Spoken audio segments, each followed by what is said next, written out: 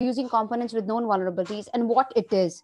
Now the name says it's all. We are using some components which they have or which contain the vulnerabilities already. So here, what could be the scenarios? So what happens is that developers or the people who are working on the code, they tend to leave the libraries which might be vulnerable. So if I talk about the code which is there on the internet, as per one of the research by White Source, they say that there's 96.8% of the code on the internet is open source. That's a huge amount of code which is open source.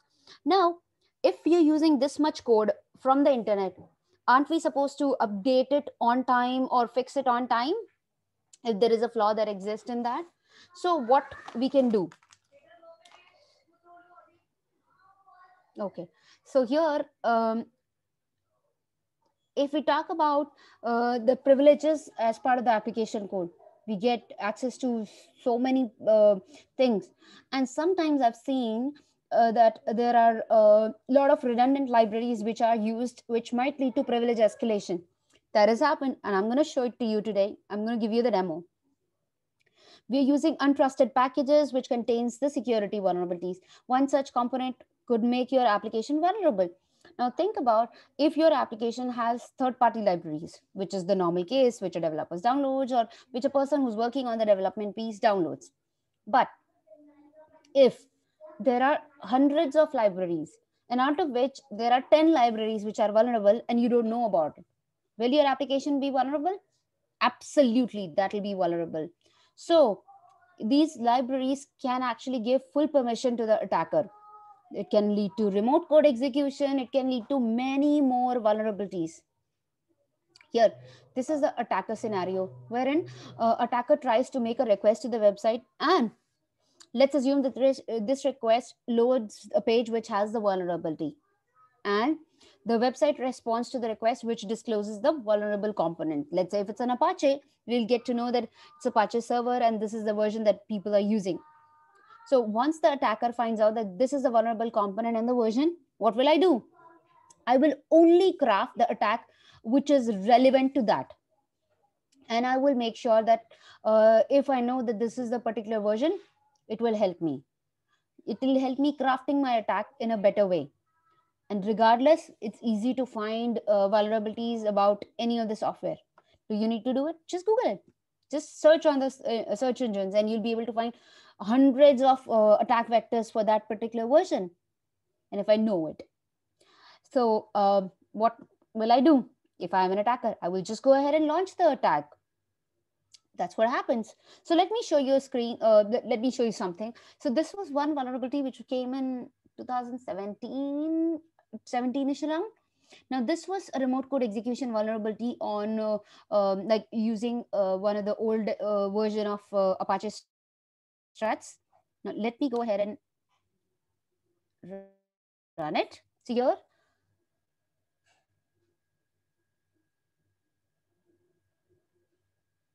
I'm using this particular version. All right.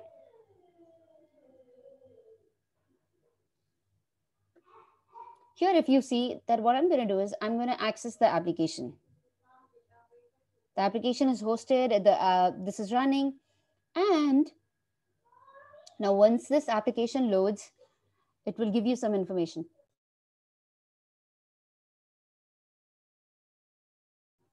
So here, I have written some scripts and I'm going to just copy them and then going to place over there.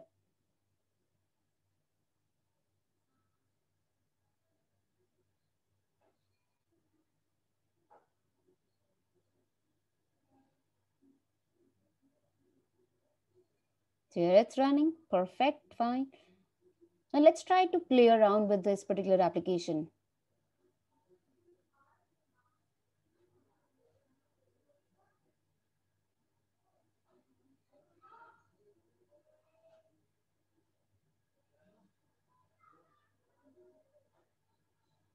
We're going to just do a simple calculation. We're going to execute a command 2 plus 2.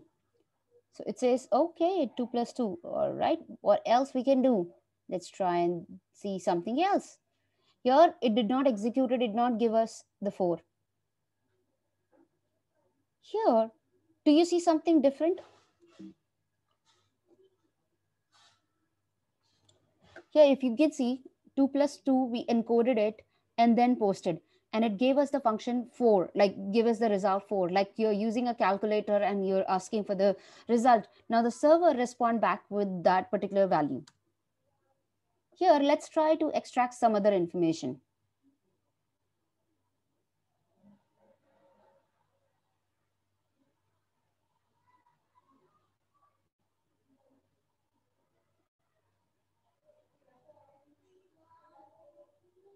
Do you see this? It also happens in the browser. Now let's try and make some other changes here. So action is one of the libraries that is vulnerable. So I can try and exploit. I can do the remote code execution. I can perform the remote code execution on the application.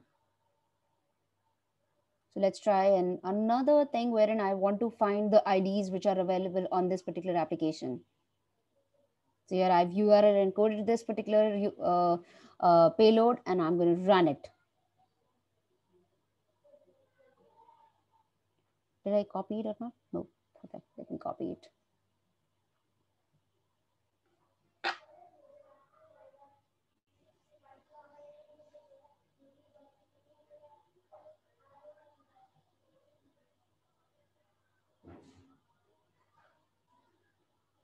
So most of the things look fine. What else information I can get? Do I need to remove? Do I need to remove curl from the beginning? I could have done command A.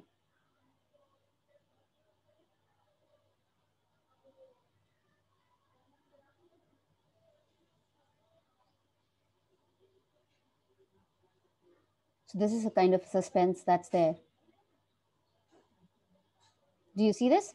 We are able to get the here. If you can see that we were able to exploit a vulnerability, which is remote code execution. Now, how we were able to do it? Because we knew that this is a version of Apache that is in use, and we were able to exploit it. And I think this was one of the one vulnerability which came out after, as soon as Equifax was hacked, and after that there was another RCE was released on Apache Struts too. So here, if I talk about common defenses, what we can do, we can identify that what are the versions or the components which are being used, which can be used as a weapon. Another thing is we can have a repository. I have seen that there are many organizations which don't have a proper enterprise application library, and they don't have the visibility on what all applications they have, or what all application components they are using. And this vulnerability has given us sleepless nights.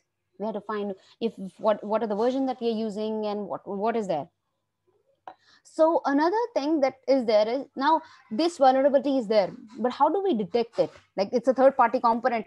We know about there's a software composition, there's a software like secure code review that happens, but how about this particular thing? Like, it's a third party library which is not part of my code, or which is part of the code, but then it's a third party extension, and that might not be reviewed as part of the software code review or secure code review. What should I do? So there are certain tools which are available, which we can run and figure out whether we have any vulnerable library in our code or not. So what I've used dependency check, which is a very amazing tool. If you see, I'm going to run a scan via dependency check. So I've installed this dependency check, and it's so easy to install. It's just a click of a button, almost that way. And this is one of the script that I've used, wherein I've used dependency check shell script, wherein I am picking up the code from the desktop. So I have stored the code which has some jar files and some files which might be vulnerable, and I'm running a report which is in so I'm trying to get a report which is in HTML format. So here you're seeing that it's taking a bit of time. And then, because the first time it takes some time to download the NVD database, and from next on, wherein we are doing the delta scans or further scans, it is really quick.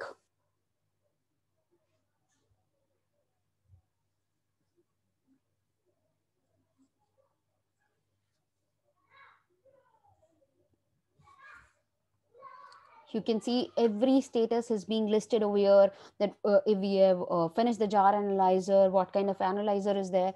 And I will show you the demo, like I'll show you the details about the page. So Greg has shared that URL, and that is really helpful. Like you can take a look at it. There is an official page where it talks about what are the languages that are supported, what are the different platforms which are supported. Now, this is a place where I have my, so it's a flagship project. You can go to the projects and you can find all the relevant projects. Now here you have all the details listed over here. And then there's a command line project. Then you can download it for Ant, Maven, Gradle, and Homebrew. Like I use Homebrew a lot. So I can just go ahead and try and install if I can install it. This is the information that I'm giving, but where can I find the documentation? So here, if you go, there's a documentation on GitHub, which is there. And uh, if you go here, every minutest details about it is listed. How to resolve the false positives, how to work with the false negatives, if there's any internet access which is required. So local NVD database will help, but then to update the newer vulnerabilities, it is required. Then if there are any project presentations which are there, then there are sample reports which you can showcase if you want to showcase it to your leadership, that yes, there's a wonderful tool for dependency check which is there, and the tool name itself is dependency check. You can show it to them. Let me see if it worked for me. Yes, it's downloaded for me and I can use it. Yeah, ls, and I can see if something is there. So here I can do a lot of things. And another important thing that I want to tell you, that these projects are there to help people who are part of the system, and who want to contribute to it. Like this dependency check was created by one of the researchers, and then there are multiple people who got attached to it and became the project leader. Similarly, even who the people who are on call can be a project leader, so you can contribute to it.